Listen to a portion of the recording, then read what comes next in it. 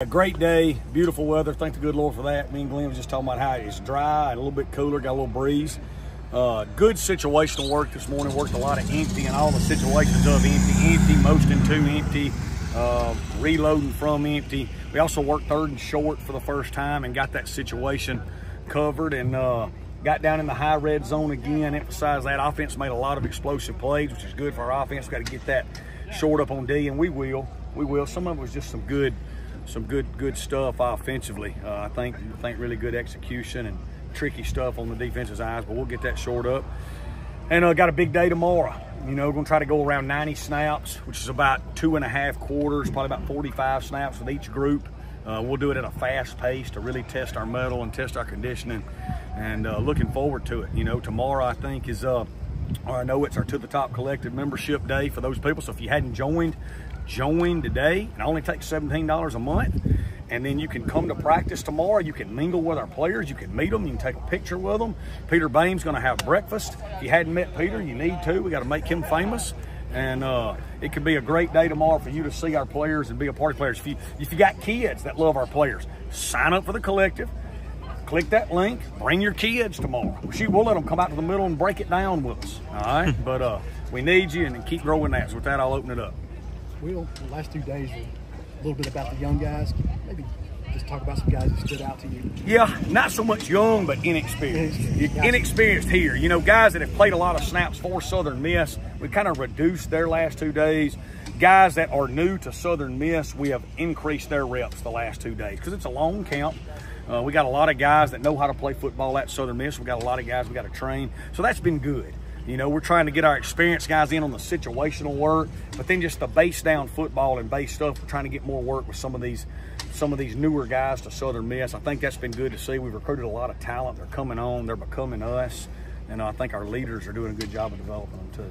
Touch on how Teron Bedford's coming in. I know when y'all brought him in, he was supposed to be a physical piece in the run game. Yeah. He actually catches the ball a little bit too. So, man, his development the last 2 days has been a pleasant sight to see. You know, I got to give a lot of credit to Steve Buckley.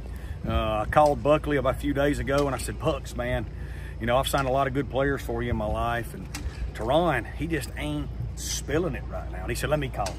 You know what I mean? And that's the great thing about our relationships we have with all these kids and their people. I knew Bucks knew how to make Teron tick.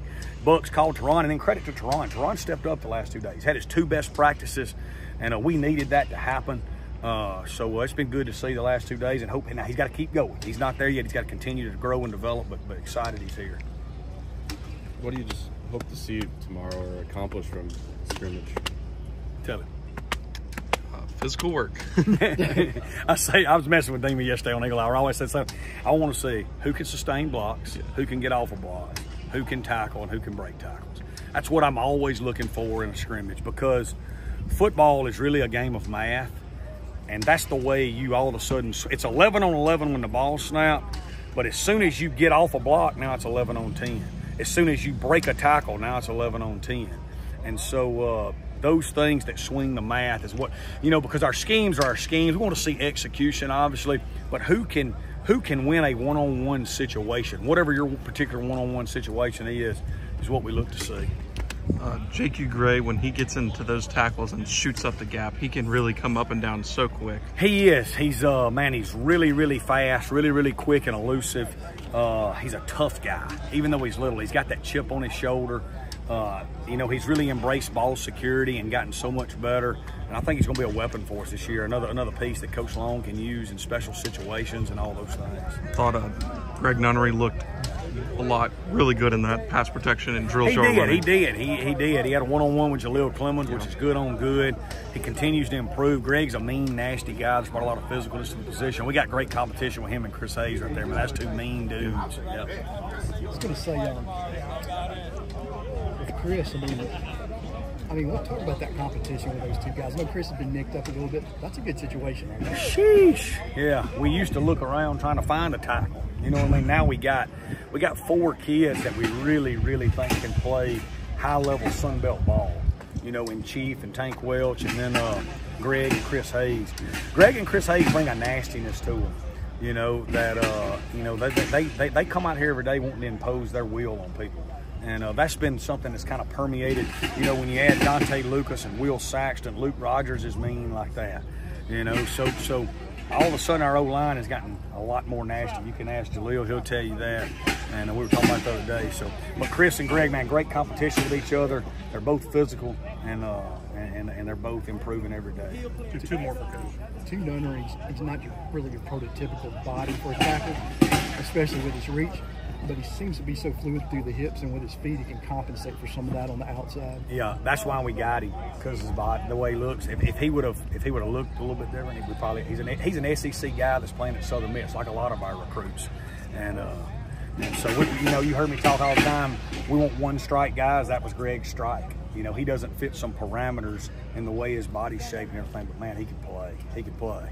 Have you guys tried using out the helmet communications? Yes, we have. We've used it. We used it a lot in our summer walkthroughs and summer things, and then we've used it in some of our walkthroughs right now. It'll be a piece of what we do. It won't be all that we do, but it will certainly be a part of what we do. So tomorrow might be a little part of it.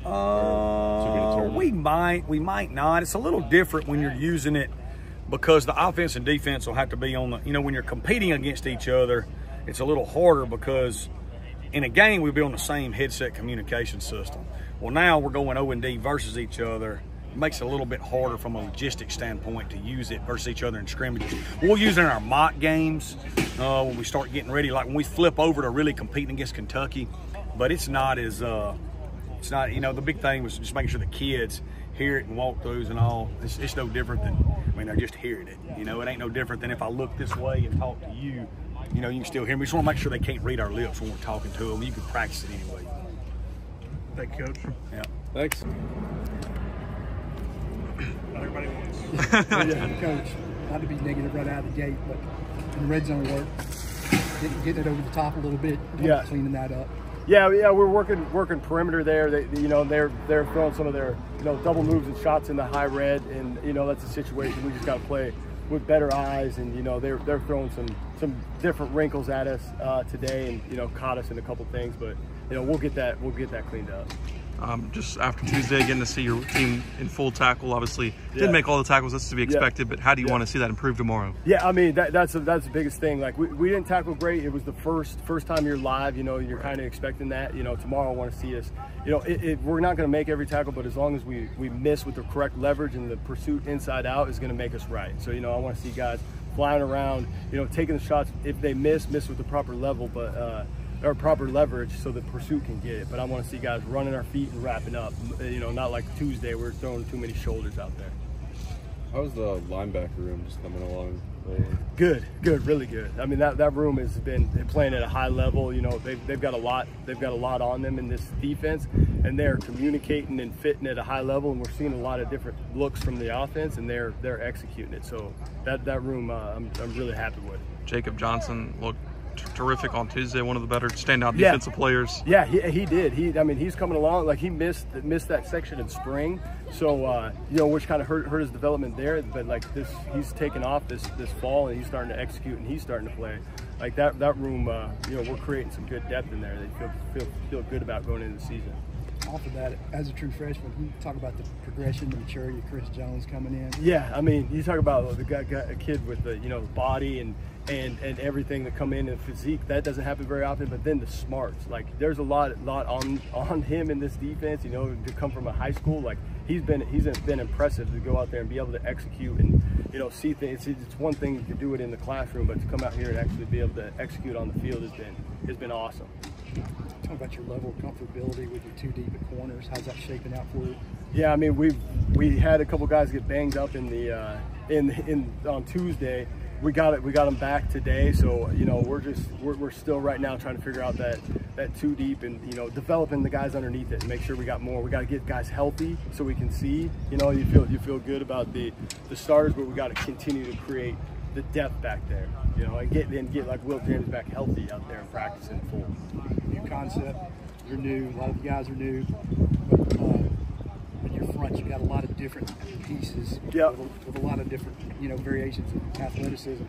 Have you gotten to the point where you can start talking about putting in special packages for guys? Oh yeah, for sure. And we're starting to like started with our base third down stuff of you know, just teaching it to everybody out of base, but that's the next step here is getting it into our personnel and get our 4 best rushers out there, you know, and you know, so we can get after the quarterback. But teaching the concept first right now to everybody, and then we're going to get into that stuff starting next week here.